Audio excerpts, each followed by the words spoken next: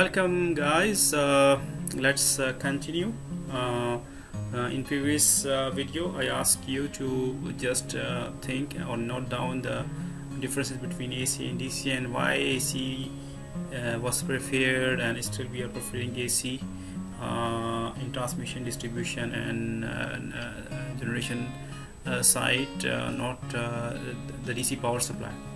So the reason, let's explore. Okay, AC supplies can easily be generated at convenient voltages. You know that generation in alternator is always AC. So AC supply is a natural generated supply in generators, mostly because most of our generation is through generators. Voltage transformed, hence the name transformer, into much higher level of voltages and then distributed around the country using a national grid of pylons and cables over very long distances. So once alternating current is generated, it is step up, and after stepping up it is then transmitted then to another substation. At substation, this AC current is further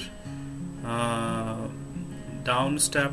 Okay, the voltage are reduced, step down, and then it's further for example, a generator is producing a voltage this power at 11 kV, then it is a step up at the 132 kV, further it is step up to 220 or 500 kV. Again this 132 kV is bring down to 11, and then like 11 kV is again bring down to 220 volts. Okay, the reason for transforming the voltage to much higher level, what's the reason why we are doing it? Because at higher distribution and transmission voltages, the I square losses are less. So what's the formula for the power loss? The formula for power loss is I square into R. So resistance is constant here. We can't change the resistance. Ideally we are using a material with a very less resistance, so that it should not have a losses. By the way, if R is higher, so how the losses are occurred in the conductor? Have you thought this? So the answer is the losses are appearing in the shape of heating. So the conductor is started to heat up, and also this heating is putting limit on the conductor, basically current carrying capacity of the conductor itself. So that's why it is said that if you can keep a conductor cold, you can increase the current.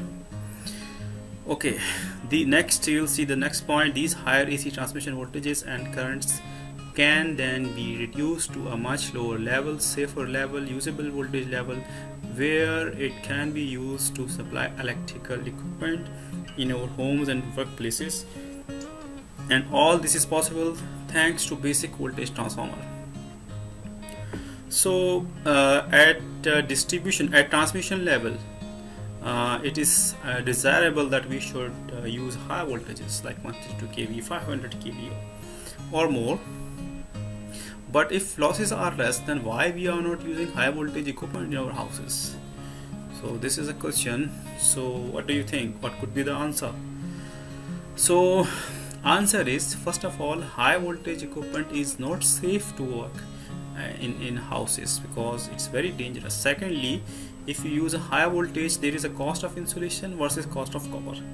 So if you use high voltage equipment, to increase the safety, you have to have a very high level of insulation. The equipment size will increase, so that's why voltage has to decrease here at usable voltages. So this is the reason, and that and because this AC supply, mainly we have a transformers. So thanks to transformers that we could do this, stepping up and stepping down. So thank you very much.